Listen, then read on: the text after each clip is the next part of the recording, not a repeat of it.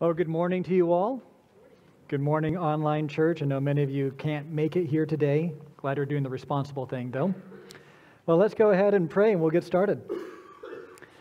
Well, Father, we are so thankful that we can come together as an assembly and study your word together and hear what you have to say. And Father, as we delve into the deep truths that we're about to explore, I pray that we will be encouraged and convicted, that Holy Spirit, you'll just minister as you will, to help us apply the message for us today. We pray this in Christ's name. Amen. Well, I did not get married until I was 27 years old, which felt like an eternity, right? When you are single during college, that's cool because everybody else is single. After college, it's kind of like, you get that first eHarmony letter, and you think, no way. Away from me, Satan.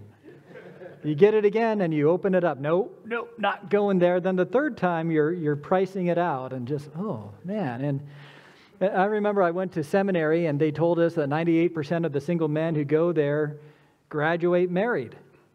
And I thought, looked around at the competition, I thought, I got this. Somehow I defied the odds. Imagine that. And I was actually a single pastor for a while, which meant I got the, how come you're still single? You ever thought about asking this person out? I want somebody that you need to meet. And it's almost as if singleness was the disease and marriage was the cure. Yeah, single people aren't laughing at that one, right? You feel me? But getting people married has been a kind of a popular pastime for generations. One of my favorite musicals is Fiddler on the Roof. And one of the great songs, it's worth just reading the lyrics as Matchmaker. I'll just read you my favorite portion.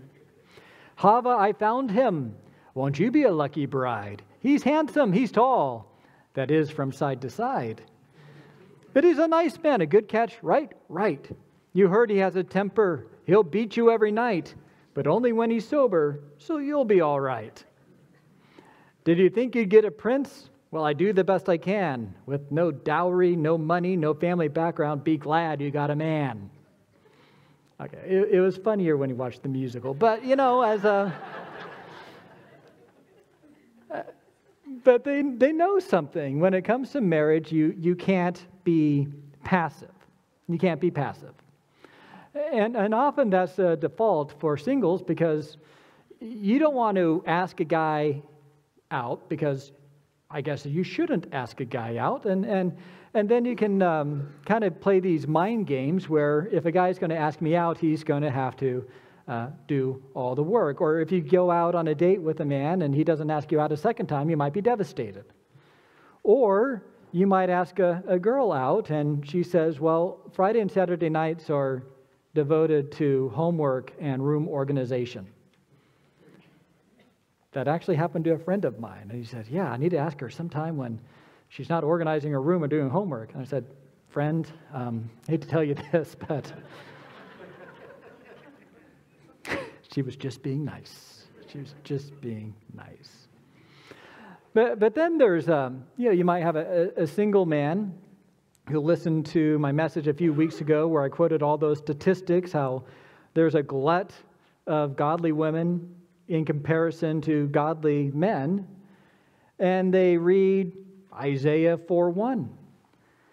And 7 women shall take hold of one man in that day, saying, we will eat our own bread and wear our own clothes. Only let us be called by your name to take away our reproach. And you think, I'll just wait for the ladies to come to me. Right? The last man on earth tactic. Or if God is going to bring me a husband, he's going to have to do all the work. No Christian mingle for me. Don't try to set me up. If a single guy talks to me, I'll act cold and unfriendly. He'll have to get past my hedge of thorns to rescue me.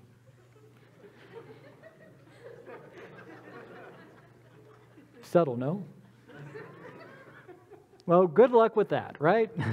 Not that I believe in luck, right? We believe in providence, but we'll get to that later. But all that to say, sometimes it's easy to spiritualize passivity with let go and let God.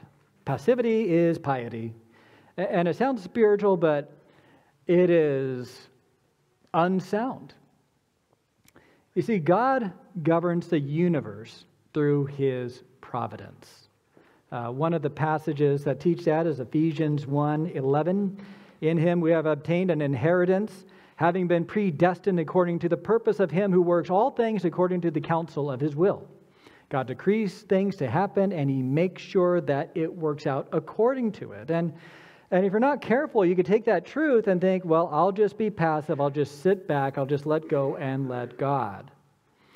But one of the themes that we see in the book of Ruth is this reality of providence, but also there's an element of strategizing and planning.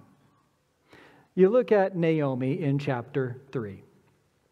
She understands that she is a woman living in a man's world. And she looks at Ruth. Ruth is someone who is widowed, has no man to speak for her, and no real future. And so in chapter 3, we see that she begins to take action. She match makes. Now, this is quite a contrast from Naomi in chapter 2. Remember, Naomi in chapter 2, she is sitting, she's despondent. It's Ruth who's the one who takes action, who goes out to provide. And you see the providence of God in action. Right? She goes out to try to find a field where she can harvest some grain, and she just happens to find Boaz's field. And when some of Boaz's hirelings are harassing her, Boaz just happens to show up. And it just so happens that Boaz is a redeemer. Right? It's the providence of God where it's very clear that this is not chance. This is the providence of God in action. And what Naomi does is that as she begins to have this sadness and depression lift, remember at the most basic level, depression is sadness without hope.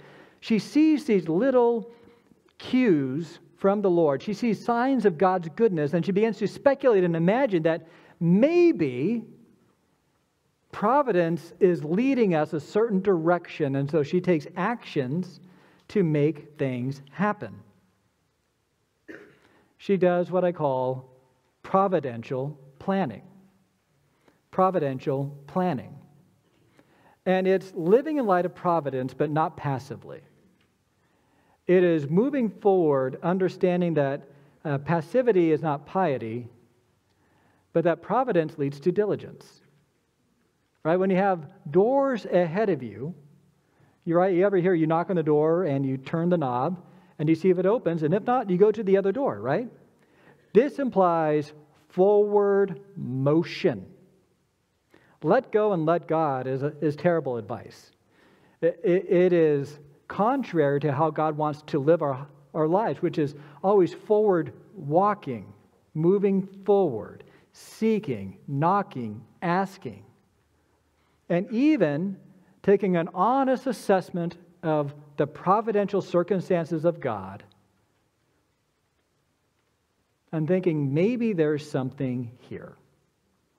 So what we're going to do today is we're going to talk about providential planning. Okay, and there's kind of 5 truths that kind of develop this point. That providential planning has noble intentions. Providential planning is strategic and shrewd. Providential planning regards the persons involved. Providential planning submits to God's revealed will, and providential planning is patient.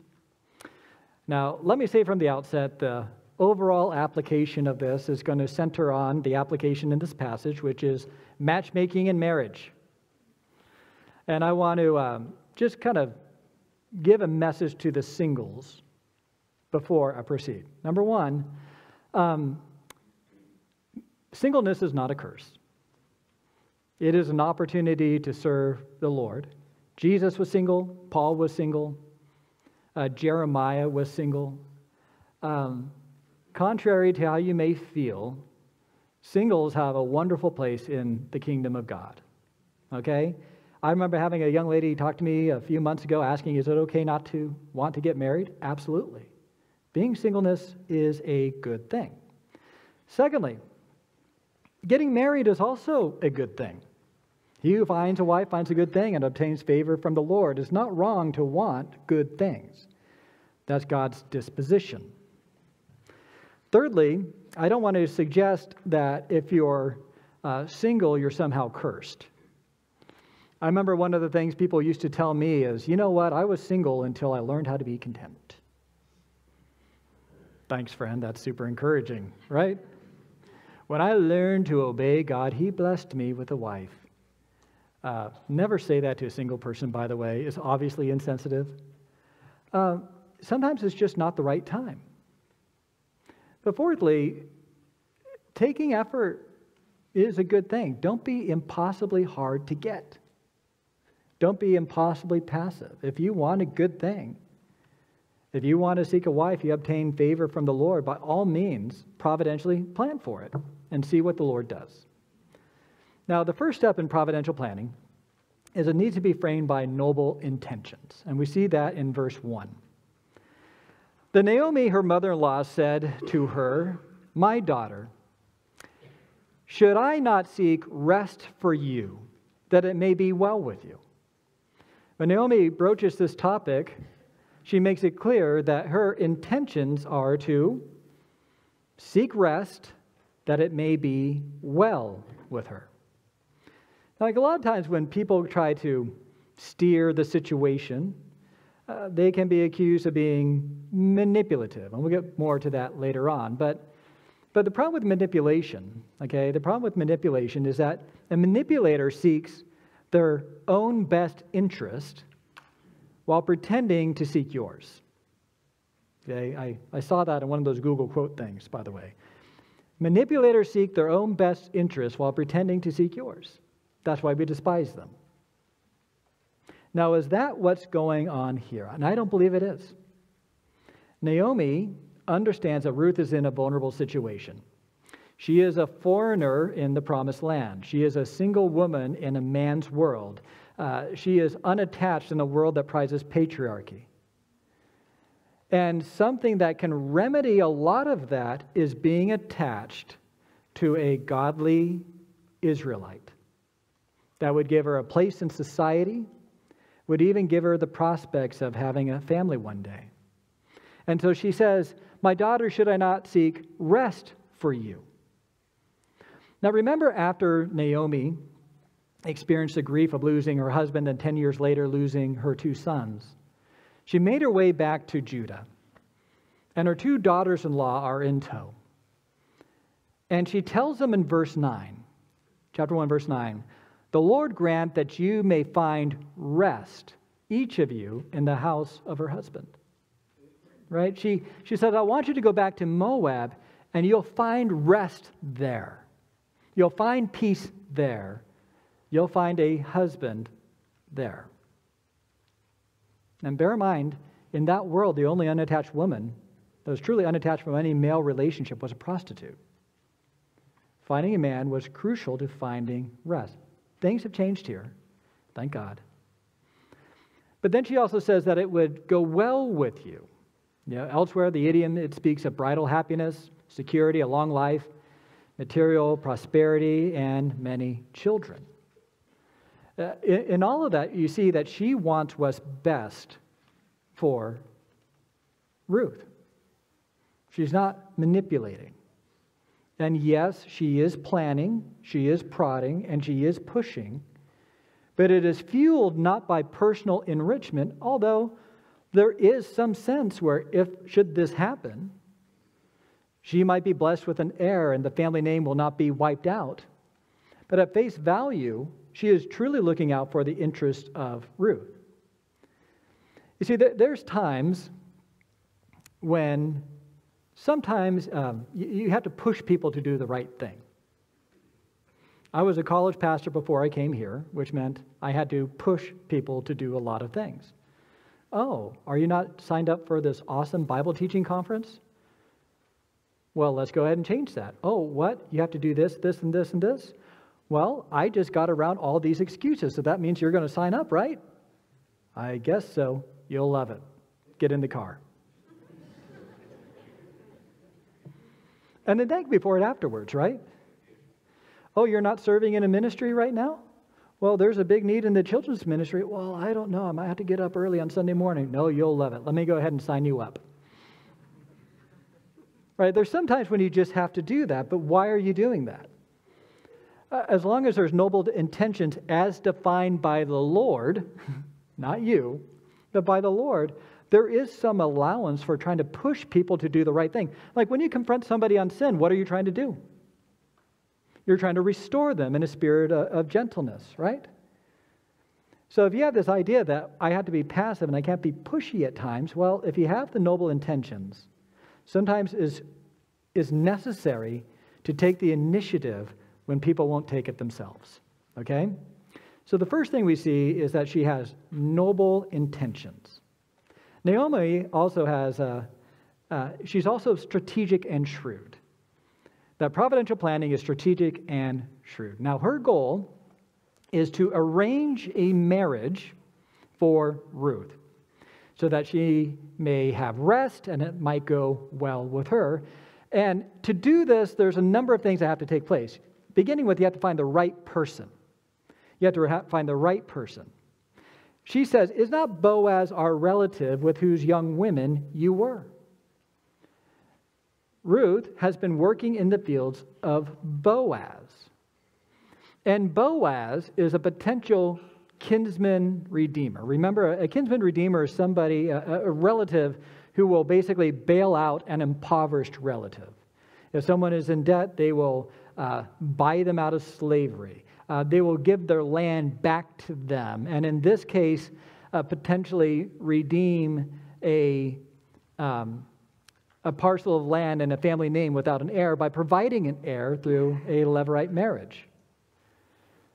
See, one of the reasons why Boaz is singled out is he has the greatest likelihood of saying yes because of not only the relationship, but some of the spiritual obligations.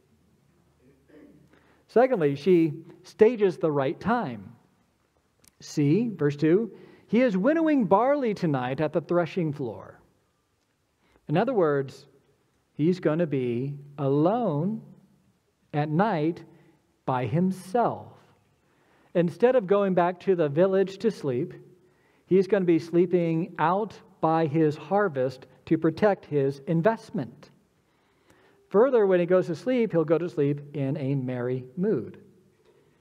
Right? This is just being strategic. Sometimes, if you're going to ask your wife to go to a ball game,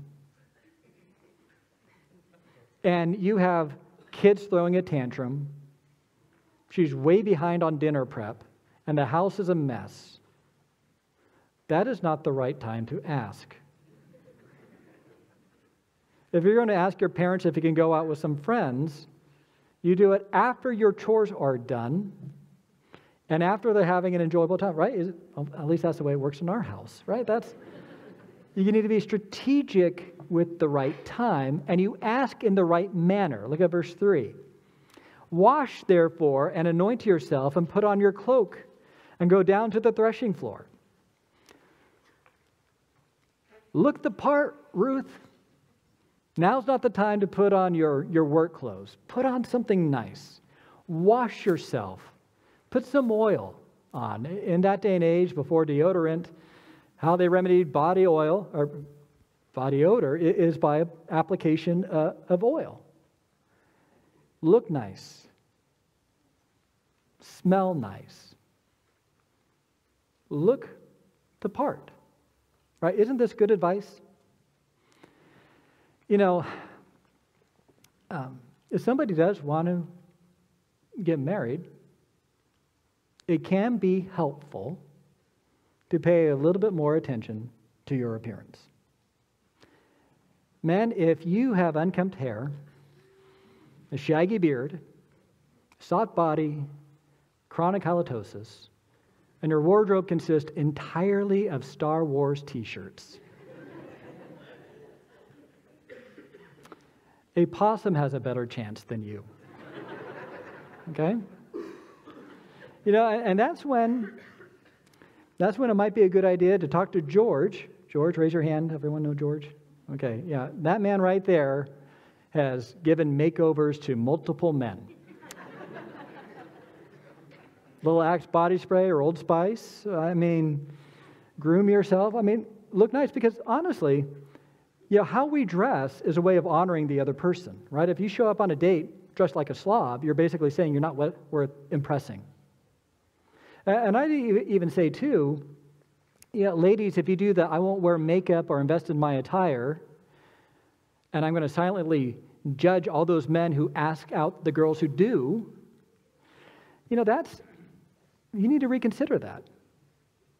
How you dress around someone shows how important they are. Why do you dress up for a job interview? Why do you do that? Because you're sending a message of honor. I want to honor you with how I look. And so there is kind of a realistic effort that goes involved, that's involved with that. Fourth, you seek the right opportunity. Go into verse 3. But do not make yourself known to the man until he has finished eating and drinking. But when he lies down, observe the place where he lies. Then go uncover his feet and lie down, and he will tell you what to do. And she replied, all that you say, I will do.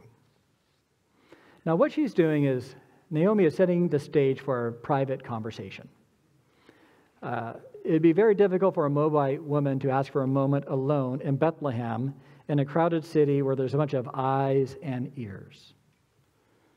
And so, privacy is of chief concern. She is to go watch where he sleeps, secretly come up to him, and uncover his feet. Now, I know what you're thinking. What's the deal with uncovering the feet? Now, there's a couple working theories here. Some people, and I'll just tell you this because it's in the commentaries, some think that it had sexual overtures. That is a way of uncovering and tempting into a sexual encounter. But given the character and what we see later on, that is off the table. That didn't happen. Now, what it is likely related to is really a dual purpose. Number one, by bunching up the robe, she's going to ask later on in a proposal that, flip your robe over me, cover me with your wings. She's facilitating that action. And secondly, is a discreet way of waking him up.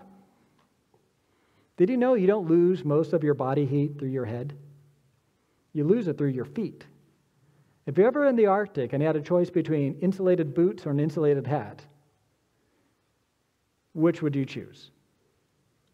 Right? It would be the boots. So this is a way where she sneaks up, she pulls the robe up to uncover his feet, then she lies there at the bottom waiting for him to wake up and give further instructions. So Naomi has hatched this whole plan, and Ruth says, if you say it, I'll do it. And that brings us to the next part. Providential planning regards the persons involved. Verse 6. So she went down to the threshing floor and did just as her mother-in-law had commanded her. And when Boaz had eaten and drunk, and his heart was merry, he went to lie down at the end of the heap of grain. And she came softly and uncovered his feet and lay down. So Ruth executed the plan. She executed the plan, and now we're going to see what happens. I remember years ago I used to plan mission trips at my old church with a veteran short-term mission planner. And we had this whole procedure that he developed where we had special binders and notebooks, information about the country. We would meet every week. We would talk about our schedule. We would talk about flight plans. We would talk about the culture, teach them basic language. We would train them on how to share the gospel. And we had everything kind of planned to the T. But he always told me this. All this is good, but once we touch down, all bets are off. All bets are off. You never know what's going to happen, right? When you are in a position where you're forced to improvise, the people, not the plan, matter. Case in point, Patrick Mahomes when he escapes the pocket, right? It's the people, not the play at that point, to make it happen. And so here they are. This is the plan. She executes the plan. But what we see ultimately is that the character of the people is what makes this work. Look at verse 8. At midnight, the man was startled and turned over. And behold, a woman lay at his feet. He said, "Who are you?" right? I mean, this is a midnight surprise, and this is where it could have gone all sorts of bad. Now, in that day and age, it would have been very common for a prostitute to do this kind of action. Wake him up, say, we're alone, I need some grain, and make the proposal. That would have been the natural extrapolation. Now, in that circumstance, somebody like Boaz, a powerful man, could have exploited that situation for his own gratification. Or he could have been seeing it for what it is and just run her out of there. Get away from me, you harlot. But it's the character of Boaz that paves the way for success. And she answered, I am Ruth, your servant. Right away, she acknowledges who she is and how she relates to him. I am at your disposal. And then she says, spread your wings over your servant, for you are a redeemer. Spread your wings was a euphemism for marriage. That a husband is to, just the idea when you spread your wings over someone, like a mother hen over her chicks, it's protection, right? Which is one of the calls of a husband. He is to use his strength to protect. And she is asking him in a symbolic gesture, cover me with your robe, protect me from the cold, for you are my kinsman redeemer. She's essentially asking him to answer his own prayer. Remember when Boaz meets her for the first time, what he says in Ruth 2:12? He says, the Lord repay you for what you have done, and a full reward be given to you, the God of Israel, under whose wings you have come to take refuge. Right? May God spread his wings over you, Ruth, because you're such a worthy woman.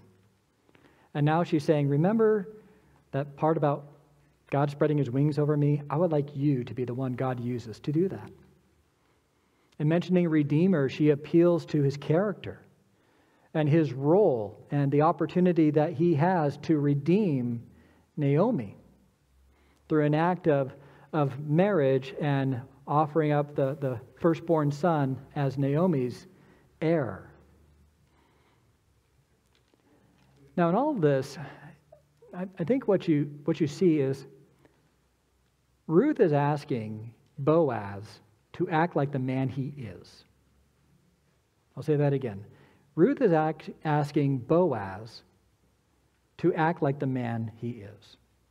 Like a lot of times when we go to God, we ask for mercy because he's merciful. We ask for him to provide because he is the provider. He is sovereign and he loves his children. We ask for forgiveness because he's our Father, right? Many of our petitions are anchored in the character of God. And that's why sometimes when you pray, pondering God's character can be so helpful to empower and inform our prayers. And it's not manipulation. All we're doing is we're asking God to show himself for who he is. And that's what she's pleading with Boaz to be. Be the man who I believe you to be. She appeals to his character. And you see his response in verse 10. He said, may you be blessed by the Lord, my daughter. You have made this last kindness greater than the first, in that you have not gone after young men, whether poor or rich. Boaz is not focused on the sacrifice that she is asking him to make. He's overwhelmed by the sacrifice that she's willing to make. Now, again, I mentioned that we don't know what Ruth looked like, but it sure seems from this passage that she could have had her pick. All the young men, rich, poor, didn't matter. Everyone would have been happy to marry her, but she looked past that. She is willing to marry an old man by comparison. He was probably middle-aged at this point.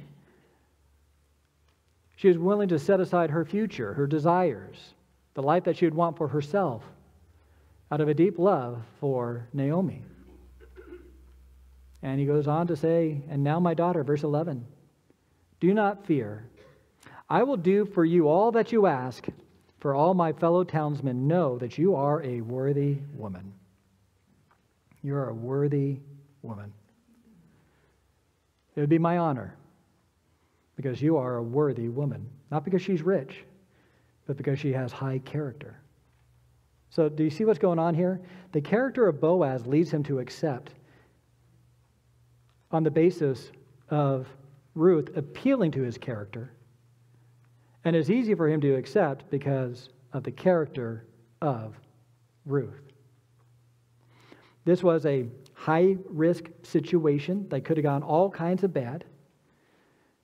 Ladies, do not take this as an invitation that if you have a crush on a guy, break into his apartment, sleep on the bottom of his bed while you uncover his feet. If you do that, I have failed as a pastor. Don't do that. But I think what we can take away from this, when we talk about dating, you hear about courting, dating, meeting people on the internet, Christian mingle. Sometimes it's not the method that really matters. It's the character of the people involved. If the two people involved in this courtship, dating process is high, and they love the Lord, they fear Him, they want to obey Him, they're involved in their church community, if all those things are in place, there's a lot of flexibility you can have, as long as the character is there. But what you also see is there's not just character and the right people involved. You see that providential planning submits to God's revealed will.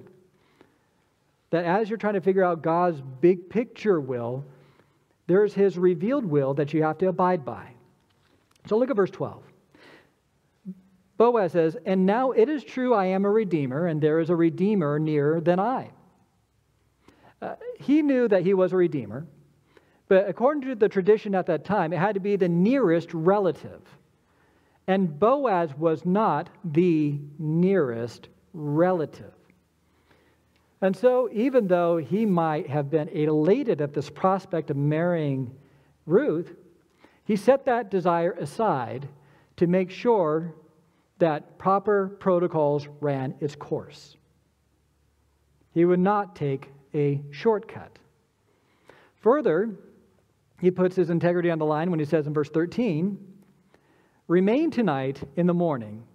If he will redeem you, good, let him do it. And if he is not willing to redeem you, then as the Lord lives, I will redeem you." He's willing to make a promise, an oath. And then he says, "Lie down until the morning." At night, it was a dangerous place. Don't go out at night, Ruth. Stay here.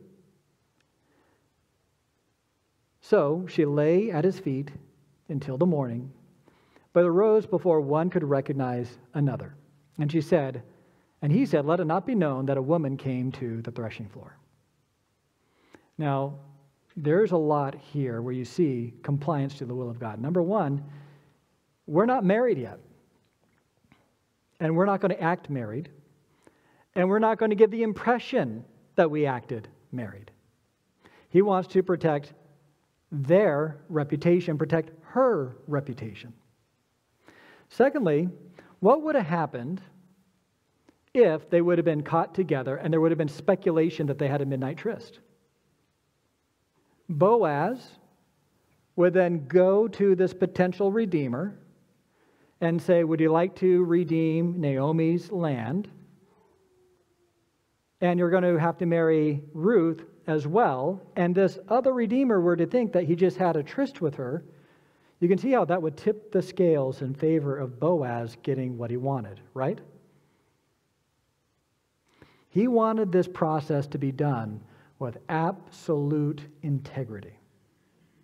He wanted to protect her reputation. He wanted to honor the Lord with their sexual behavior. And he wanted to make sure that he didn't use a tryst or anything to manipulate the situation in his favor. Now, there's obvious implications for this, right?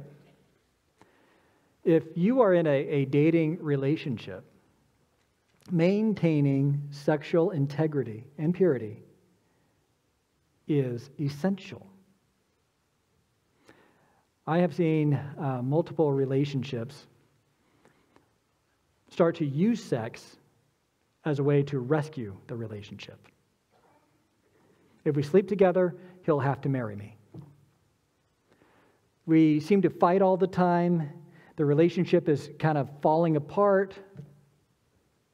Well, if we sleep together, we'll feel close again.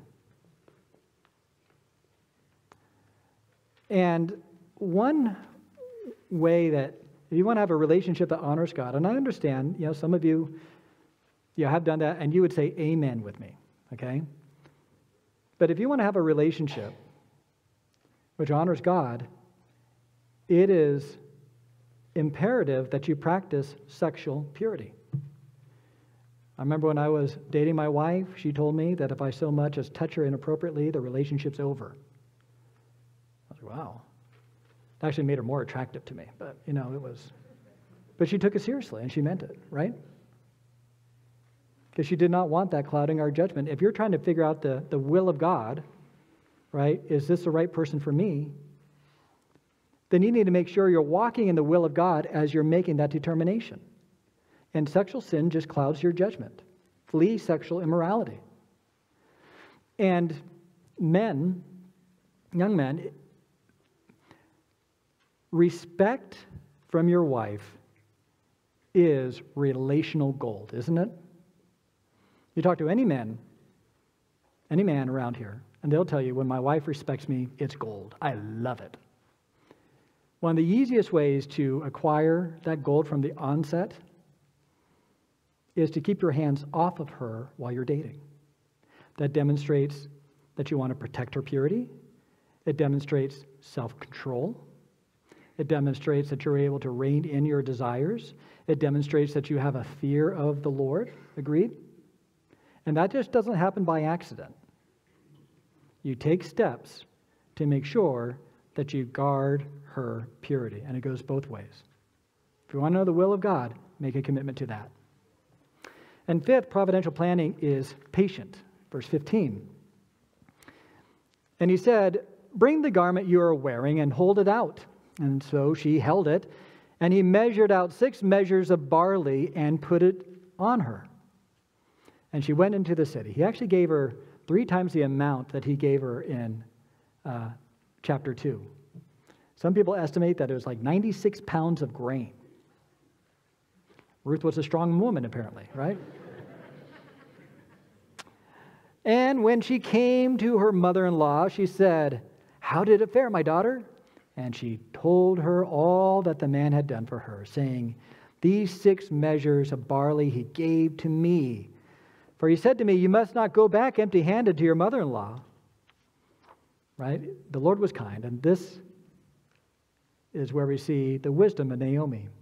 She replied, "Wait, my daughter, until you learn how the matter turns out, for the man will not rest, but will settle the matter today. So wait." Sometimes you do all that you can do, and then you wait. You be patient. Naomi understood the wisdom of Proverbs 16:9. The heart of man plans his way, but the Lord establishes his steps. You want that job. You train for it, you get the certification, you practice for the job interview, then you sit down for the big day and you give it your best shot. Then you wait. You want to start a family, you see the doctor, you do all the things, and then you wait. You go out on that first date, seems to go great, you loved it, you definitely go out again. But then you have to wait. Sometimes you can plan everything, and you can do everything right, and you wait, and you wait, and sometimes it breaks that way. The Lord used those efforts, but sometimes it doesn't. Sometimes it doesn't. And what do you do with that? Well, that's when you understand that ultimately providence is king. And the one who wields his hands of providence will use it for your benefit eventually. Romans 8:28, and we know that for those who love God, all things work together for good, for those who are called according to his purpose. That relationship that didn't work out. If you love the Lord, He just had other plans. And no, he didn't rescue you from a terrible abusive relationship. Sometimes godly people it's just not in the cards. Maybe that's the wrong way of saying that. That's kind of a voodoo. It's just not in his plan. Not in his plan. And I always tell people that when that happens, God has something better for you. I don't say someone better for you, but something. And you have to remember that the whole purpose of pursuing these relationships, the ultimate purpose is to procure a sense of worship. Ephesians 5:25-33, here's the whole point of it.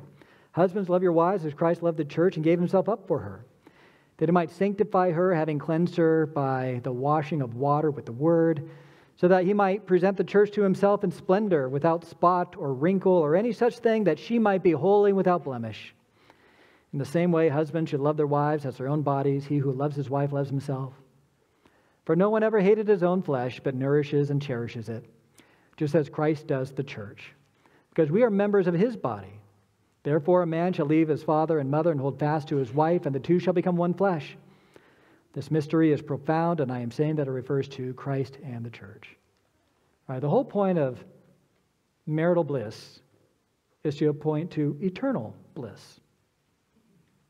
Right? In heaven, nobody will be married. Well, actually, all of us will be married as a church to the bridegroom. And when you see Jesus face to face, some of those heartbreaks, those relationships that did not work out, you'll have a different perspective on it then. You'll know that didn't work out, and for some reason it was for your good. We know this because, according to Romans 8:32, he did not spare his own son, but gave himself up for us all. How will he not also with him graciously give us all things? Yeah, if God does not give you what you planned, that's fine. But it was not wrong to plan either. Right? It's not wrong to believe he who finds a wife finds a good thing and obtains favor from the Lord. It's not wrong to work to that end. And sometimes it does lead to disappointment. Sometimes it does lead to heartbreak. But you know what? Often the Lord uses that to do a greater work in your life as well. All this to say, passivity is not piety. Knowing that God is in control of the universe and that he has a plan for your life means that you go forward in kind of with a hopeful disposition that the Lord will guide you as you seek to walk with him. Right? I've always heard, walk with the Lord and do what you want. If you want to know the will of God, you obey him and you go forward. And when some doors are in front of you, then yes, by all means, don't just sit there and just wait for the door to open. You walk forward, you turn the knob, and you pull to see if this is where you should go.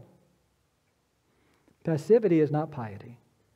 The providence of God should give us greater confidence that as we move forward, walking with the Lord, seeking to honor him, when that's our disposition, we're walking in the Spirit, moving forward, the Lord will direct our steps and guide us into the wonderful providence that he has for the people of God.